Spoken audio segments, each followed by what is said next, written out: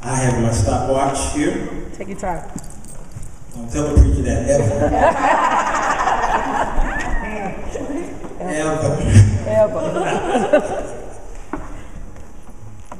I want to take you to class today.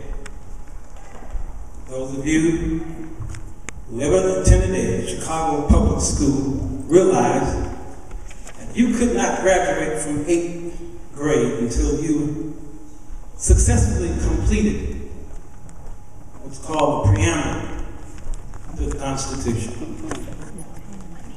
Today they asked me to speak and pray on the vision for the nation, but in order to establish what that vision is, the eyes must be clear, for there is a perception in all people, and what we used to see as sin, we all were on one accord. Fast forward to today, and good is now bad, and bad is now good. So if this nation need to have a vision, then the nation must be established first on who they are. So in school we learn about the judicial system. It's a system of courts that interprets and applies the law in the name of the state. The judiciary also provides a mechanism for the resolution of disputes under the doctrine of the separation of powers. The judiciary generally does not make the law. One nation under God, indivisible, with liberty and justice for all of us. Yet today, the highest court in the land is meeting to re-establish and determine what marriage is today. The second one is called the legislature. The United States is the bicameral legislature of the federal government of the United States, consisting of two houses, the Senate and the House of Representatives. Two houses together, but unfortunately, a house divided cannot stand. Then there's the executive branch, which executives and enforces the laws, is headed by the president and the vice president. In addition, it includes the executive department, which deals with general topics, and the heads of departments who are known as secretaries. Each department, in turn, is divided into a number of bodies, which are known as agencies, services, commissions, councils, bureaus, authorities, offices, administrations, and boards. And the president, the man that sits in the helm of the free world, he takes an oath of office. It is an affirmation required by the United States Constitution. Before the president begins the executive office, the wording is specified in Article 2, Section 1, Clause 8. Before he enters on the executive of his office, he shall take the following oath. He takes in his hand a constitution that God has given us. And with that hand he says, I do solemnly swear or affirm that I will faithfully execute the office of the President of the United States and will, to the best of my ability, preserve, protect, and defend the Constitution of the United States. In his right hand is the Bible. In his left hand is the Constitution of the United States. In the inception of our company, our corporation, which is the United States, both of these articles came together and we agreed. Fast forward now, and they are divided. So, in 8th grade, we learned about this article, which is called the preamble. And in it says, we the people. Those three words are absolutely important in Bible.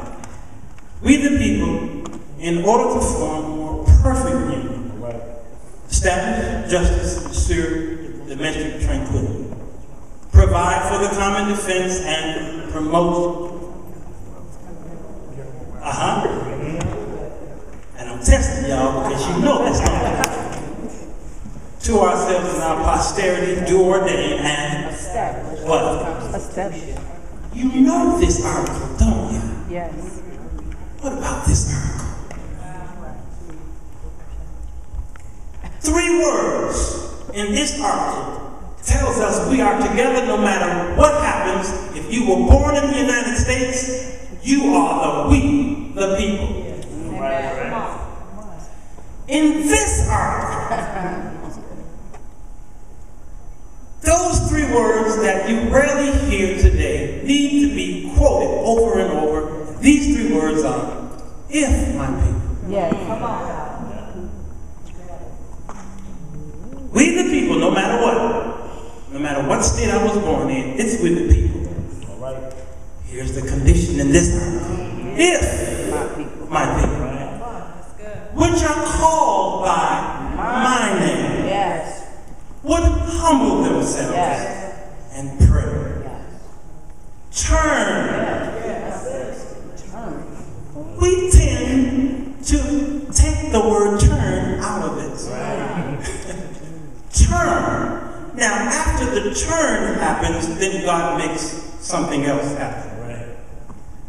A 3-fold condition brings about a 3-fold result. Number 1, humble. Number 2, turn. Then he said, seek my face. If you do these 3, God says, I'm going to match it with these 3. He says, I'm going to hear from heaven. That's right. I'm going to forgive your sins. And I'm going to heal your land. Yep. These are the conditions. If my people, that's this one. We the people, that's this one. What is the vision of the United States? That vision must be applied by perception, but what is the perception of the people? It is flawed.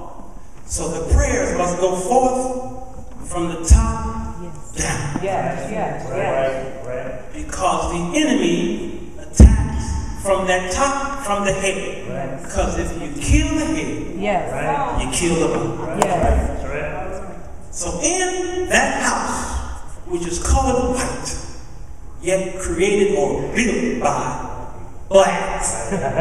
Come on. There it stands. A man, or eventually maybe a woman, depending on how you vote, sits in that office. They must determine whether they are with God or they are against Him. It is you who are the remnant of this nation.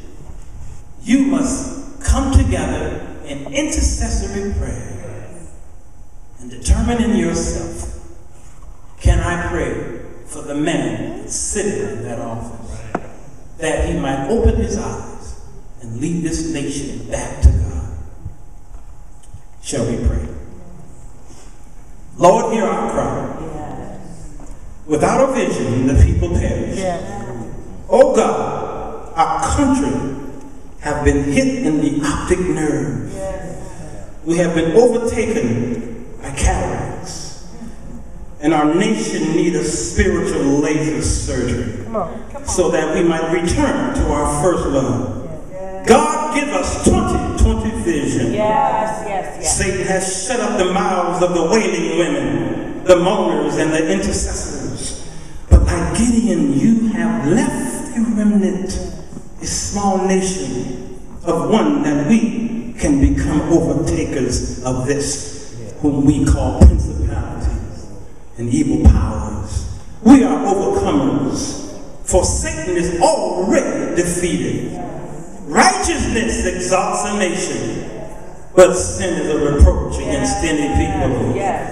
God, we love you today, and we intercede on behalf of our nation. Open up our eyes, oh God, and remove the fear in us, so that we might return back to God and do our first works all over again. Return us back to you, God. And when we do that to this day, you said you will prayers. Yes. You will forgive us. Yes. And you will heal our lands. Yes. Hear us, oh God. That is our prayer. In Jesus' name. Amen.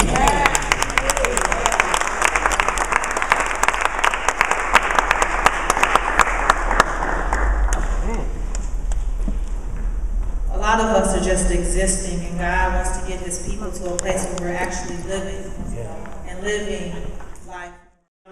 When I pray, I will be specific to God to God as to what I want. as to what I want. In Philippians 4 and 6, you will find something in there. And when we pray, we have to be specific to God. Any parent who has a child that comes to them and tells the parent, I want something, and the parent says, what is it that you want? And the child says, I want whatever you want me to want. That child will not get anything from the parent because the parent does not know what the child wants. There is a word called homologio, which means same word. When we pray to God, we give God back his word, and God moves according to his word. When we rebuke the enemy, we rebuke him in the name of Jesus, and he recognizes the name that Jesus gave us to rebuke him with. And so he pays not attention to us, but he pays attention to the word of God that has gone forth before him. And the word of God is what God watches over. So let's look at something. Philippians 4, 6, and 7 says, be careful for nothing. But let me say in everything by prayer and supplication. Then he says, with thanksgiving. Why are you thanking God? You're thanking him because you know that he's already going to do what you asked him to do. Because you're coming to him according to his word. And the Bible says, if we pray to him according to his will, he hears us. And we know that if he hears us, we have the petition that we need of God. We already know that God is going to answer us because we're already coming to God according to his will. So if I say, Daddy, can I have some food? Is it Daddy's will that I eat? Yes. Daddy don't say, yes, sir, you can have what you want. Daddy, I want a Big Mac. Because you said I got to eat. So be careful for nothing, but in everything by prayer and supplication with thanksgiving, let your request, let my request be made known unto God. And verse 7 is very interesting and very important. Verse 7 of Philippians 4, 6 through 7 says, and the peace of God which passeth, it passes how many? All understanding is going to do two things. Keep your hearts and your minds through Christ Jesus. When you're in trouble, what gets affected first? Your heart and your mind. When you're in darkness, what's affected? Your heart and your mind. When you're in trouble, in the blackness of the midnight, and your back is against the wall, and you can't see your way out, what's in trouble? Your heart and your mind. God says, if you pray and be specific, I'm going to keep your heart and your mind. The world can take everything else, but they can't take your heart and your mind because the peace of God, which passes even your understanding, his peace is going to keep it. So then he says to supplicate. Supplicate means to make known your specific need. If you want him to be 6 feet tall with brown eyes, don't say, God, send me anything. God, I want him 6 feet tall with brown eyes. I knew it was going to get quiet. You pray for that car, you pray for that house, you pray for that child, you pray for that education. Why can't you pray for the husband?